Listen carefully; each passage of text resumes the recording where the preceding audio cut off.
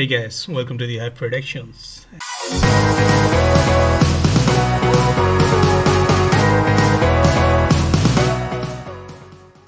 In this video, we are going to create a neon line effect on 3D Studio Max. Let me show you some references. So let's see about some neon line effect.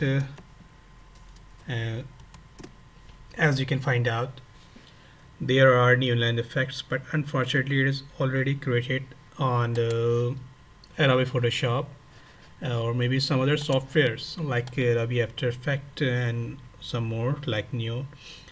So the matter of fact is that what if we do this in 3D Studio Max, or maybe is it possible to do this? So let's try this. I'm gonna go to the 3D Studio Max, and this time I have a 3D Studio Max viewport. I'm gonna go to the shape and I will draw my rectangle, something like this. But after drawing this, you will have to convert them into editable spline. Spline, because spline has some values like vertices, segments, and spline. Vertex is kind of a single your corner. Segments, the line between the two vertex or maybe the two corners. But the spline is the entire body that you want to move the entire object. So now I have converted this. I'm going to take the vertex, and after vertex I just go to the refine. Refine actually add the vertex here. So I'm going to click some vertex, especially here, and after that just take these segments and delete these extra segments. It's just a mandatory, it doesn't matter that if you want to do this or not. So I'm just gonna give this kind of a pop-up shape, something like this. Right click, convert them, make them to corners. Now select all of them, every vertex, and go to the fillet. Fillet is actually helps you to make them smooth, something like this. After that, the top setting, which is called rendering. When you go to the rendering settings, so just apply the enable in render and check the enable in viewports. Make them thick more, something like this. Okay, so we need to glow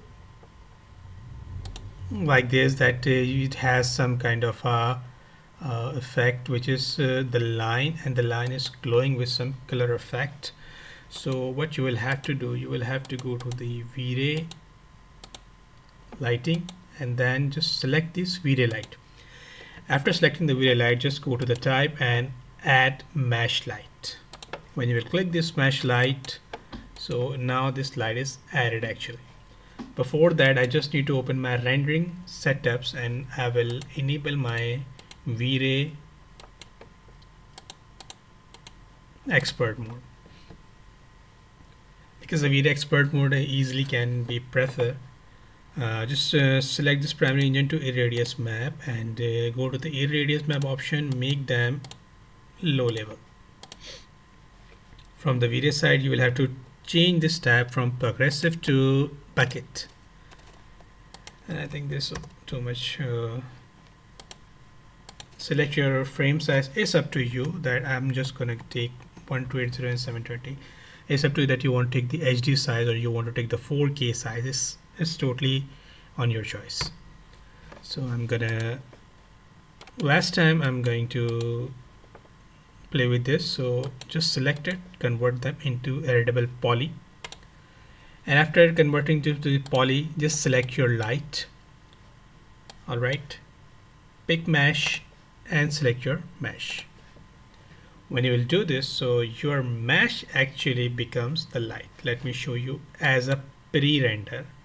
So now your light is this one. All right, so I'm gonna add some text here as well, which is called, has to be hello, and I will select the text here. Just scale it down the size of the text, The text is hello. Okay, I'm gonna select this one and turn off the rendering for the time being, not for always, just for the time being. I'm turning off the rendering. Or I'm gonna select this Arial bold text. Sorry, Arial bold, and convert them into spline. So select your entire vertices, make them smooth, like make them fillet. Okay, so randomly I'm gonna take my vertex and select my refine tool, and I will add them randomly.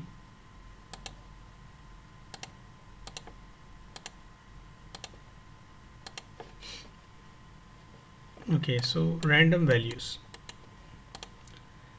And now just select your segments, delete these extra.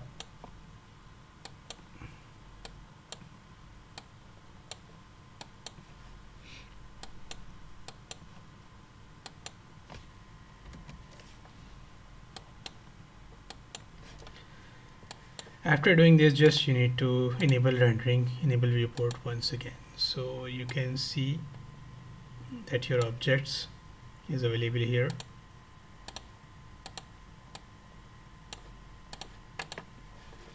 So now it is looking like a hello, and I'm going to select them, convert them into editable poly.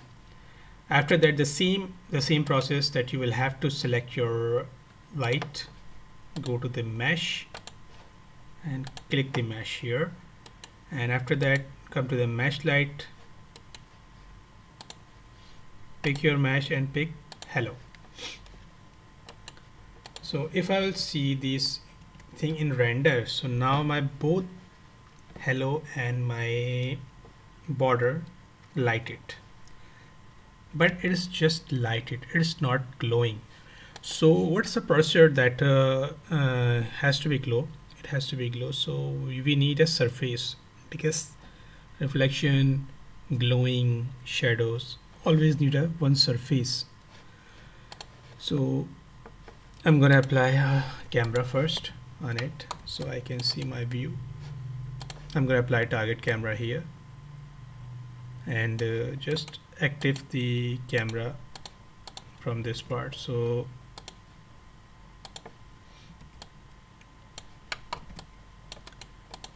and now I'm going to apply my surface, which has to be plane, and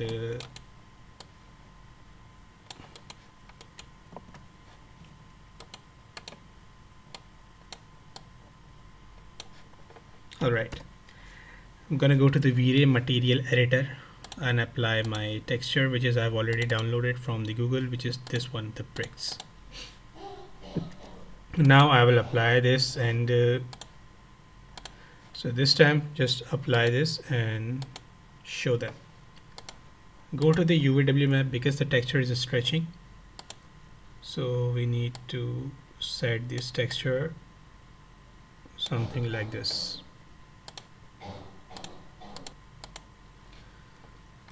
Okay, I think we should make them more customized.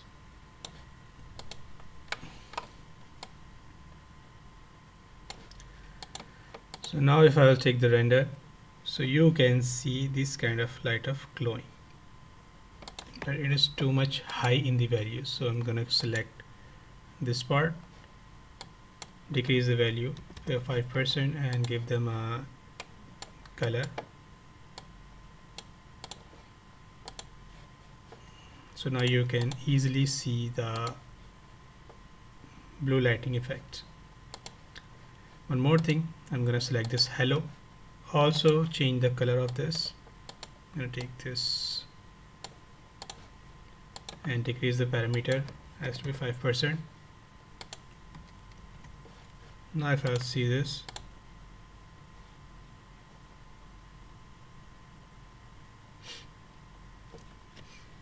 so it's actually glowing. Somehow it is actually glowing. We need to decrease some more values, 3% or 3% as well.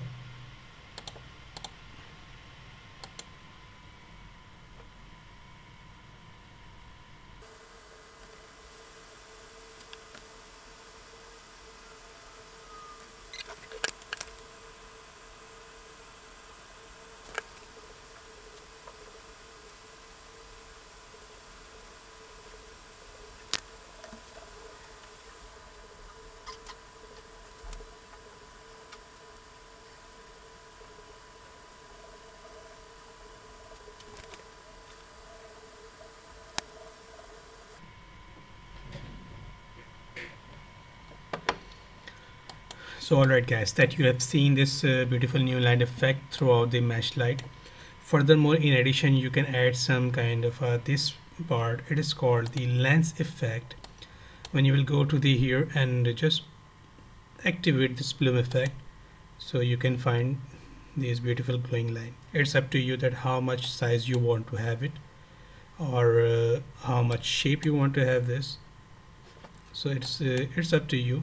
There's nothing wrong with it, and just increase the weight so you will find out some more glowing effect. So it's now up to you that how much you want to use this.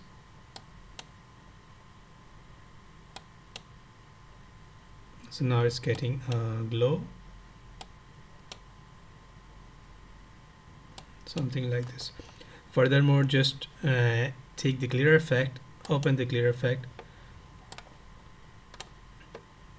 So more that you can find out this kind of glowing edges. So I hope you like this tutorial, and if you like this tutorial, so kindly